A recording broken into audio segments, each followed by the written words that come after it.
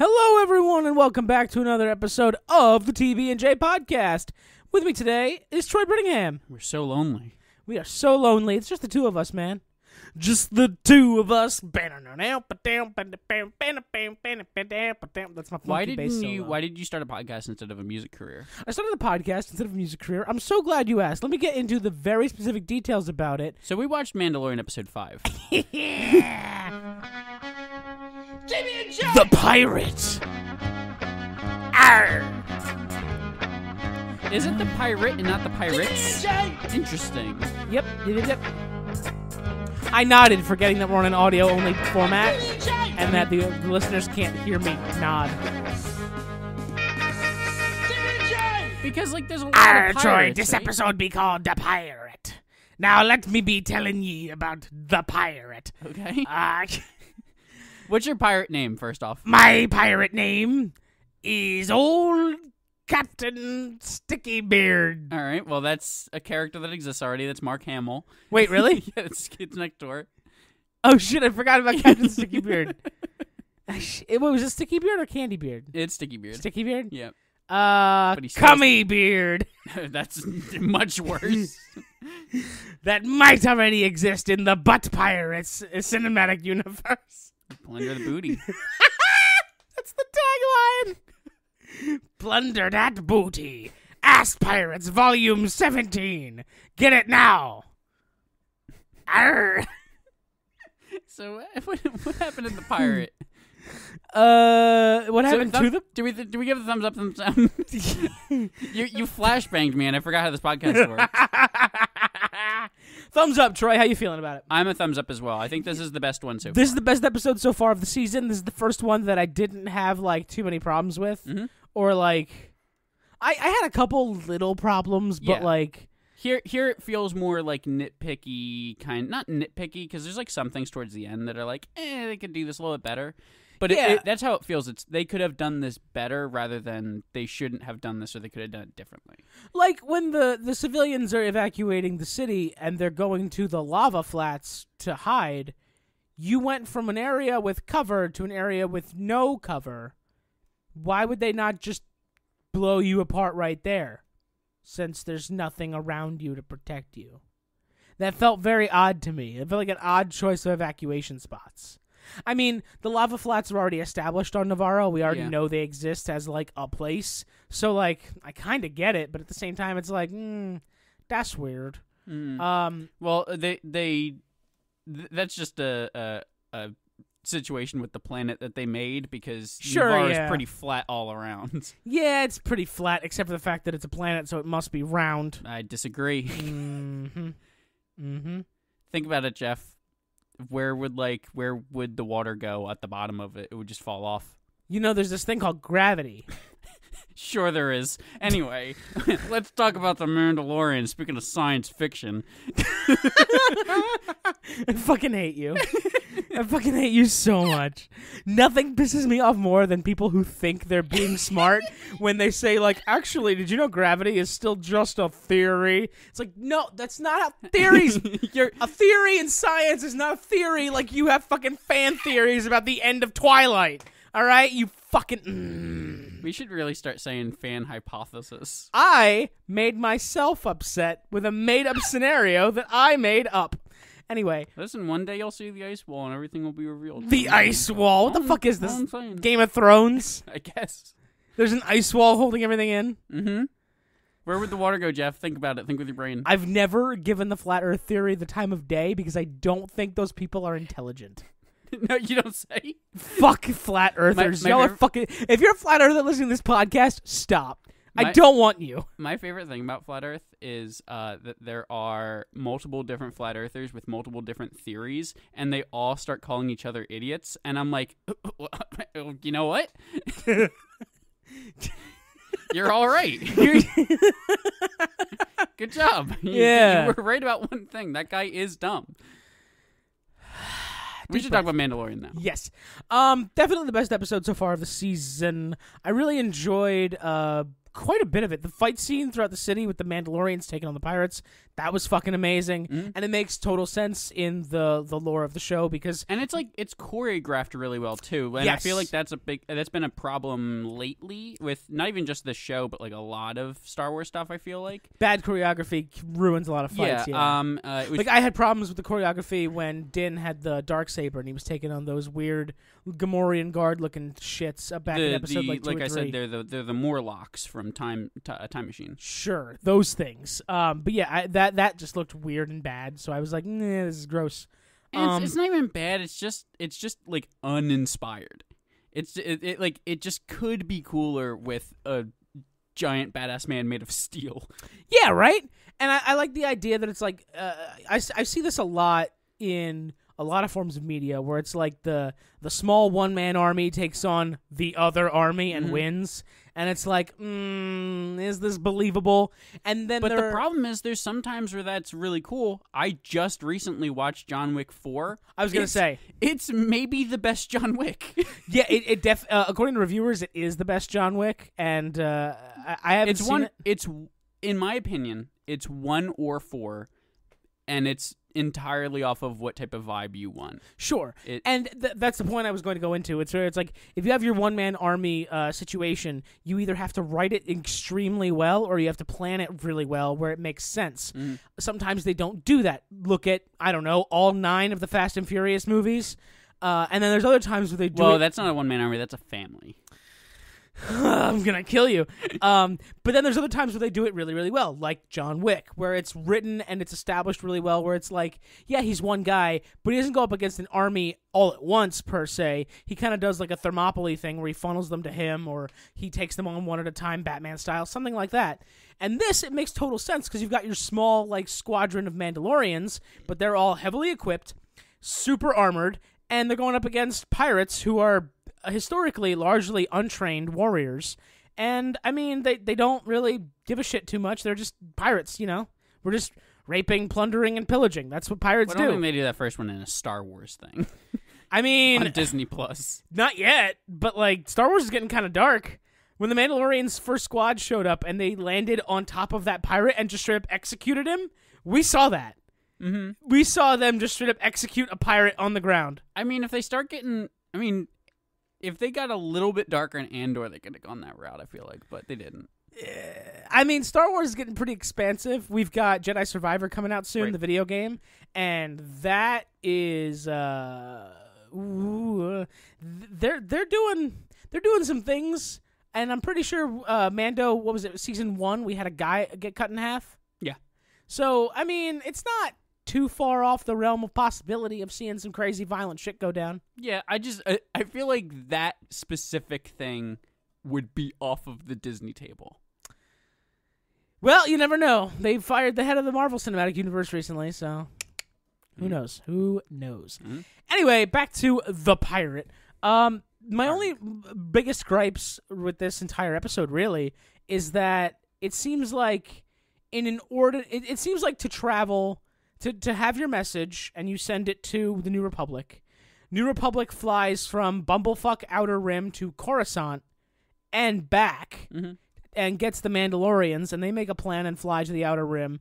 I feel like a lot of time should have elapsed. Well, they didn't go to like the mid rim with where Coruscant is. They like sent it to a station where like a bunch of people were going to like contact Coruscant, and then nobody from Coruscant came because it's too far. Well, no, he flew to Coruscant. Does he fly to Coruscant? Yes, because the chick from the previous episode with the espionage lady, what's her name? Does she not? Katie O'Brien's the actress, but the recovering Imperial. She's stationed on Coruscant. Is she not just stationed on a new place in this Nope. episode? Nope. Okay. Because they mentioned that when he's talking to the guy who looks like Jaro Tapal. So I know exactly who this character is. He's one of my favorite Star Wars characters in general. Oh, is this? Oh God. Go for it. Give it a try. Oh, what did Chris say his name was? Shit Glurpson? It's not Glubshitto. Glubshitto, that's what it was. No, this is Gara Zeb Aurelios. Oh. It's Zeb from Star Wars Rebels. He is one of the main 6 in Star Wars Rebels. He voiced by Steve Blum. Steve Blum, legendary voice actor. He's also the same voice in this. Oh shit! No kidding. Mm-hmm. That's awesome. Yeah, but it's just a little cameo from Zeb, and he translates great. It looked great. Mm-hmm. I really enjoyed seeing him. And it made me a little happy because I think it was last episode, maybe the one before that, where I was bitching about how every alien has to be a puppet because the prequels got burned everybody so bad, and now we've got a CGI alien. Yeah, Zeb and I was could like, this not looks good. be a puppet. Zeb. No, you can't do a Jaro Tapal kind of guy. I don't. What's their species called? They are the Lasats. Lasats.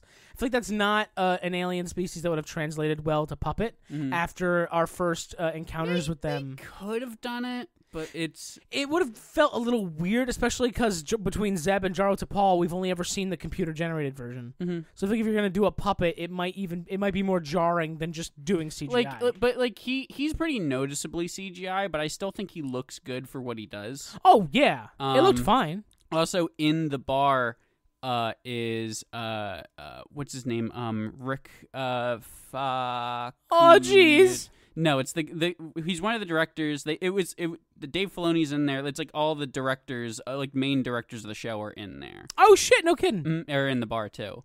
That's pretty cool. Yeah. So there's like a screenshot of all the Mandalorian directors in the bar with Zeb, who's like one of the most popular Rebels characters. That's amazing. I'm sure that made you very happy as a Rebels fan. It made fan. me incredibly happy. That's awesome. Zeb is probably my second or third favorite member of that crew. Kanan's my first. I was gonna say, where's Ezra and Ahsoka then?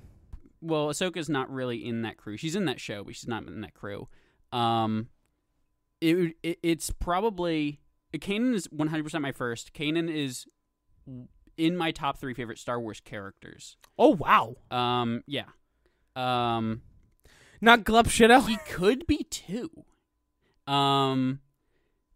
But he, not Glub Shido, TOO, he could be number 2, Kanan Jarrus. But Kanan Jarrus. For anyone who's not in the loop, I'm so sorry. A friend of the pod and co-host Chris sent me and Troy a meme. Yeah, just discovered the meme of Glub Shido. Yeah, the meme of Glub Shido where it's like Star Wars releases anything and fans are like, OMG, I can't believe they brought back Glub Shido. He's my favorite. And then Troy and I absolutely played along like, oh, you don't know Glub Shido? He's like the best character ever. Yeah, it's a pretty old meme at this point. I think it was early Mandalorian. I don't know if it was started with Mandalorian or if it started with the Bad Batch trailer. Ever since people shat on episode 8, I don't interact with Star Wars social media. I don't see the memes. I don't. That's fair. They bullied Rose Tico off Twitter. It's getting better again. I don't believe you. It's not perfect. It is slowly getting better again. Sure. Like our country is slowly getting better. Trump got arrested. Yay! Anyway, back to the pirate. I think. I was just gonna say, my number 1 in that crew of people is Zeb, and then it's Kanan, and then it's probably Kanan Zeb. Yeah, I'm gonna say Kanan Sabine Zeb. Sabine Wren? Sabine Wren. I know the other Sabine Mandalorian, Wren. Yeah, she's good. She's also good. had the Darksaber. You think she's going to be in the Mando? She is. I don't know if she's going to be in Mando. She is confirmed for Ahsoka, though. Well, here's the thing. So Mando Pirate this episode ends with the Mando arc, anyway, of Bo-Katan getting some stupid plot loophole thing so that she can take her helmet off again. And then she has to go recruit other Mandalorians to the cause. Which sounds like a good way to introduce Sabine Wren. Sounds like a way to do Sabine and Wren. A whole new squad of Mandalorians we haven't met yet. I think it'd be cool if, just so it doesn't turn into anything that's like super, super self-referential, it'd still be a little bit, if they went to Clan Wren, which is established, like her mom and brother have like a clan of Mandalorians. Yeah. And it'd be cool if we like got them, because she's more of a rebel than she is a Mando. So they'll go to Clan Wren like there is a Clan Vizsla or the Clan Kryze. We could get a Fen Rao, maybe? Maybe. This isn't going to mean anything to you, but Fen Rao's cool. I've heard the name. Mm-hmm. Fen Rao's pretty cool. Mm-hmm. I do love all the Mandalorians in Star Wars. I think all of the culty shit around Star Wars, like that's where a lot of the cool stuff is. Like the Jedi, they are a cult. Sure. We can admit it. It's fine. But they're a good guy cult, I guess.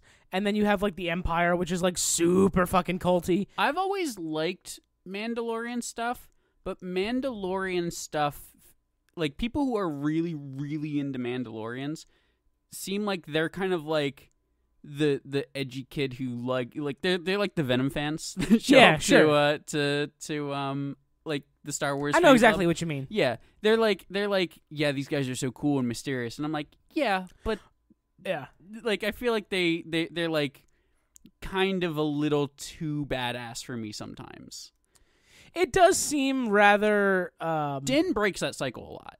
Din does break that cycle a lot. Bo-Katan breaks that cycle quite a bit as well for us. Yeah. I think the armor is like trying to, maybe. I don't know exactly what they have in store for her. The armor is cool, but the armor is in that sort of like yeah, category. She feeds into that weird, mysterious... Paz is bullshit. definitely that sort of vibe. Mm-hmm. But then I've always found it weird that like a clan of people in the Star Wars universe created a whole civilization around shrouding themselves in damn near indestructible armor. Mm-hmm. And they just are mostly impartial for global, or not global, but galactic conflicts. And it's like, so if you had fucking an army of the best soldiers ever, and then you're just like, no, we're staying out of this. It's like, but why? I feel like it'd be great if you didn't stay out of this. But then that also, them being neutral, kind of, sort of, allows them to have this rich lore that anybody can elaborate on because, oh, where were you during Yavin? It's like, well, they're neutral, so yeah, they're the Spartans, kind of like they're like Spartan vibes, but like more like Assassin's Creed-y. Yeah, like they live in the shadows. They try to stay far away from like conflicts and spotlights. I get the allure of them. Sure, it's just sometimes. When I know somebody, and I know plenty of people, I'm very close friends with somebody who very, very much cares about... I know somebody who plays X-Wing with me sometimes, and will refuse... And they will admit to that? Yeah. Oh, wow. Mm-hmm. Must be a good True friend, yeah. Yeah. But they have refused to play ships that are not sort of in sort of a Mandalorian kind of scum and villainy things. only, huh? Yep. Figures. You can get a few out there, but they only play scum, so... it's whatever. A lot of Darth Maul. I didn't like that she has an excuse to take the helmet off now. It felt like it was some good character development, but like I don't know excuse me.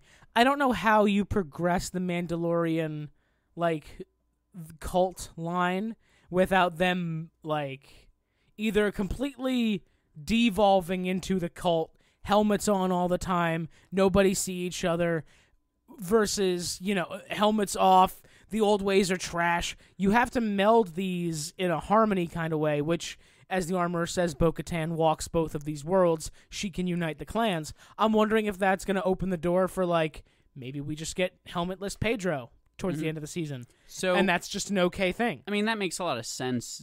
Pedro Pascal has blown up since the beginning of Mandalorian. I mean, he's blown up. He blew up with the beginning of Mandalorian. But since he is now a much, much bigger presence than he has been even. And I feel like it makes sense for a writer to be like, let's find out in the season where he can where he can see his face. Rian Johnson's going to put him in the next Knives Out mystery, isn't he?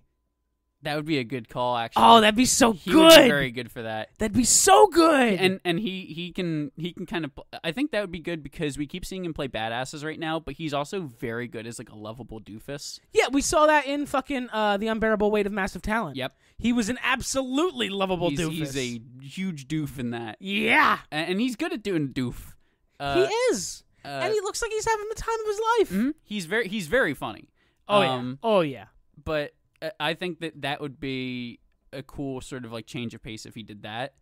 But yeah, I would absolutely watch that. I mean, I'll watch any Knives Out sequel, but I mean, sure, I have absolute faith in Rian Johnson. But I just want to see Pedro in Knives Out, man. I feel like he'd be a really, really good cast. Mm-hmm. I just want to see more of Detective Blanc. Mm-hmm. Now you see what we have here. Did I ever show you that D&D meme of Mont Blanc? No. Oh. So it's like him sitting behind the Dungeon Master screen, and he's like, now what you just did was you awoke the Red Dragon, whom I've specifically told you should not be awoken. That's how I'm going to start DMing from now on. You should DM as Detective Blanc. I feel like it'd be really, really funny. But what you were saying about the Mandalorians and trying to like seamlessly like put them in with each other, I will be into it if they really, really lean into they don't blend very well, and they try to do like some conflict with it. Because I feel Clan Wars? Not even clan wars, but just sort of like, yeah, we're all working together, but like if and you know, this is gonna be a weird take for Star Wars stuff coming from me, but like if it gets kind of political, like I feel like you would enjoy it. Yeah, I feel like the what is the way sort of like season 4 kind of, or just like the last 3 episodes. Do you want to hear my most batshit out there fan theory? Go for it. Bo-Katan does not reclaim the Darksaber from Din, but rather they rule together as king and queen. I have spoken. I don't think that they have any real chemistry. No, they don't. That's why it's my most wild out there fan theory. Although it's a better call if they're like... Better Call Saul! You can't say it and not expect the punchline. But continue. I mean, how else is she going to get it from him unless we kill off Mando, which might make sense since Pedro is such a big actor now, and Mandalorian becomes the Mandalorian Bo-Katan, and it becomes the Bo-Katan show. What if James Cameron walks in and puts an S at the end of Mandalorian and then puts a $sign through it? I mean, Mando is like one of the biggest cash cows right now for Star Wars and Disney at large. But like, it was called The Mandalorian quite smartly because we thought it was about Din, but what if it's not? What if it's actually about Bo-Katan and her taking over Mandalore? So like, Din could die trying to protect Grogu, and fucking she takes the Darksaber. And I'm pretty sure at this point they're going to have her be the one who actually does rule. Now, I started off this whole season being like, it has to be. Yeah, I was like, if she is, it's dumb. But now I'm kind of like, nah, that's what they're going to do, and it's not how they're doing is not the worst way. She had a pretty good arc, I think, where she went from like arrogant, kind of like, it's my birthright, give me the Darksaber, I'm gonna go fucking rule, and now it's like, no, she got humbled on Mandalore, seeing the ruins of where she came from. She saw the mythosaur in the waters. She kept her helmet on. She did submerge herself in the culture, and now she's got a deeper understanding and respect for what it really means to rule Mandalore.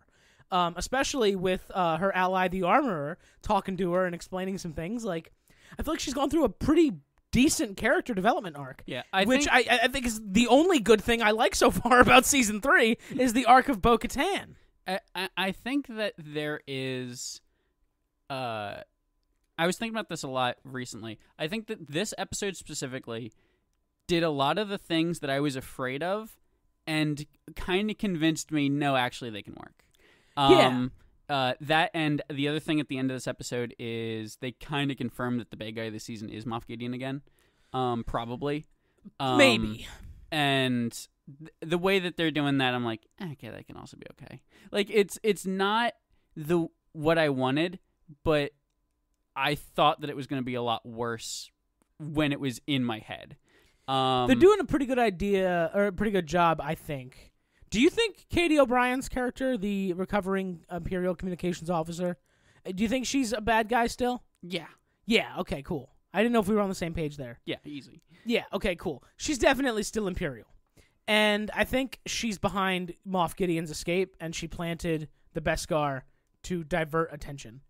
I think that's definitely where it's coming from. Yeah, you said I was watching you watch the last half of the episode, and you said they could be framed, which I was just like, oh no, there's obviously other Mandalorians out there. But sure, and like Paz Vizsla, they had that bit in the beginning of the episode. He was like, Gideon should be dead for his crimes, and it's like, okay, so are they trying to lead us down that path of like maybe Paz Vizsla like intercepted the shuttle and killed Gideon, and that's why there's Beskar there, and that's why we can't find the body. They would never kill Giancarlo Esposito off screen.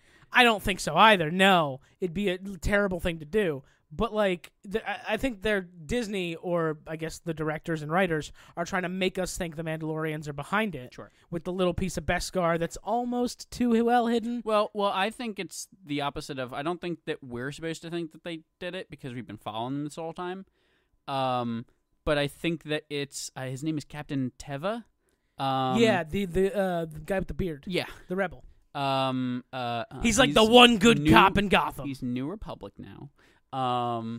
He's in an X-wing wearing an orange jumpsuit.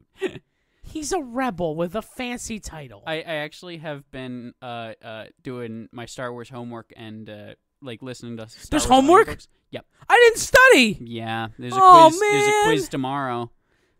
Wait, where's the button? You can do it.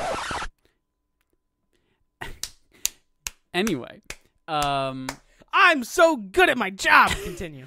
but I think that it's just supposed to be a thing of like I was doing my Star Wars homework and I downloaded a bunch of Star Wars audiobooks that I've been listening to, and Jesus. one is You really were doing homework. Mm-hmm. One is Alphabet Squadron, and it's Alphabet Squadron. I've heard of Alphabet Squadron. Mm-hmm. I meant to read it back in high school, and I never did. It's pretty cool. It's not like the perfect thing. It's a little bit more of like if you want like a sort of darker kind of war Star Wars thing. It's pretty cool. Death Troopers was like that too, right? Something like that. Yeah. Like the Alphabet Squadron spoilers, I guess, for this book that nobody reads. Not nobody reads it. And also their audiobooks are very cool because they have like a big cast of voice actors for all of them. So like I'd hope so. It's Star Wars money you're playing with. Every character has their own voice actor, and like you have like the little bleeps of like technology in the background, and like the I music. was really hoping it would just be read by Stephen Fry. Quick, to the escape pods, he said. It is not. It is not that. But like you have like in action scenes, like the music. You get kicks Ricky in. Gervais. Oh, he's done a Star Wars, isn't it? Both of those impressions were terrible, and I know it. Get to your point, Troy. I'm sorry. No, you're good. But I was gonna say that in that like there is like characters are stumbling over calling themselves Rebel versus New Republic. Like it's an in canon thing where they're all calling themselves rebels by accident. Oh, that's nice. What was I gonna? But I think that what they're gonna do is Captain Teva is going to, because now he has been down there. He knows where they're at. Or no, because they did move. So I guess my theory's out the window before I even said it. I was gonna say that he now knows where they are, and now he has to decide whether or not he's gonna rat him out or not. But they moved, so yeah, never mind. Yeah, fuck it. I'm excited to see where Teva goes. It seems like they're trying to flesh him out a little bit more. He's a cool character. He's a great character. They do a lot with. This season seems like the things that I like about it are the characters that are like barely on screen. Still kind of get like a little bit. Yeah. Like Paz in this episode, I liked more than the last episode where he's just like, "Here's my son," and then runs into battle.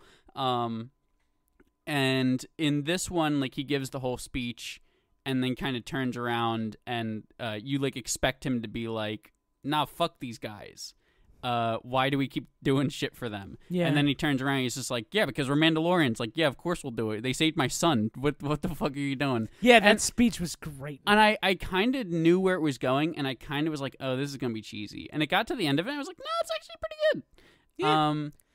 Yeah. But I just loved that it came around, and he was like, "We will lay our lives down again." And why? Because we are Mandalorians. That's what we do. And it's like, oh. Aw, pause. But the other thing that I've noticed about this season is I think one of the reasons I like this season a little bit less, and it is a little bit looser writing-wise than the other ones, like that's obviously the problem, but I think that my real problem is, because I can forgive Star Wars for a lot of dumb shit, is there's not like any fun characters with them. And not to say that I don't like Bo and I don't like Paz and I don't like Teva. But like all the other episodes is he's like this kind of lone, quiet badass. He goes on an adventure with somebody who's like a more colorful character, helps them out with their problems and moves on. Yeah. Here he's in one place with a bunch of other silent badasses. And like other than like a quick talk with like Peli Motto at the beginning of the season, and like Greef Karga's in this episode, they don't have anybody for him to really bounce off of who's like super charismatic. And it works for this episode because this is the badass gunfight, like war in the city kind of episode. But I think I'm realizing that that's my issue with this season. Yeah. Yeah, there's not like, because like you have like in the other ones, even Fennec's kind of fun. But you have like Bill Burr's not in it so far. You don't have a whole lot of Grief Karga. You don't have a whole lot of Peli Motto. There's no Queel because he's dead. They haven't made an IG-11 yet. Like there's nobody who's like kind of goofy for him to bounce off of. Yeah. No, I completely get that. I don't know. I love seeing the New Republic stuff because the idea of the New Republic was always so attractive to me as somebody who wanted the good guys to keep going and having adventures after episode 6. And it's what they should lean into because that's the era. Yeah. But and then like 7 comes along and then immediately destroys the entire New Republic, and I was like, "Aw, I wanted to see that." But like, I don't know. They kind of established how the New Republic doesn't have like a proper army, right? And I was like, that seems weird. Well, it's not what I remember from the books. This is sort of a way to almost prequelify the New Republic in a way now. Yeah, because which 100% on board for. Yeah, Star Wars has always been like a non-collinear storyline, and that's why you have an issue with Dee was talking about on the first or second episode, or no, just the first episode. He was only on the first one.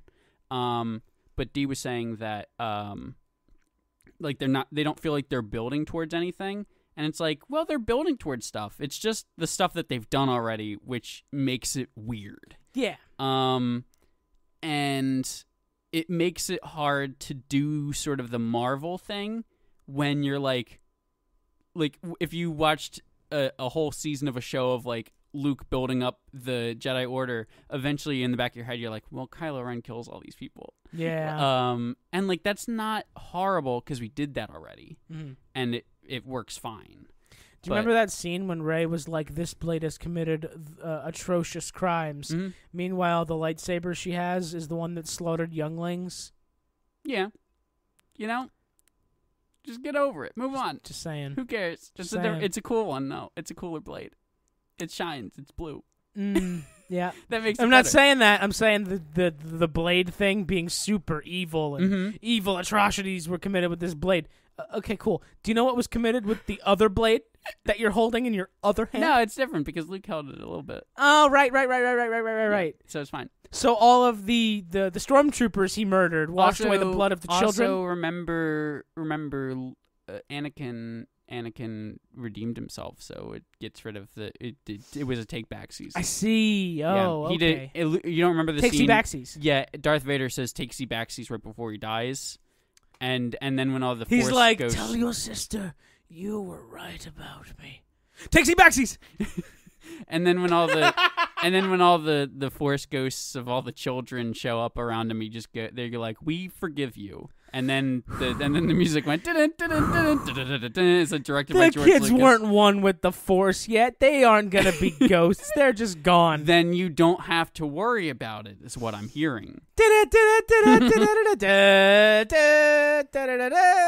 by George Lucas.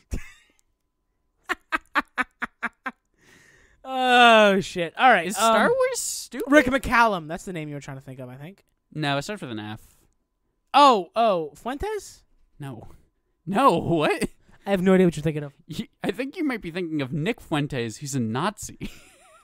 Oh, you know what? Yeah. Maybe? That's who that is.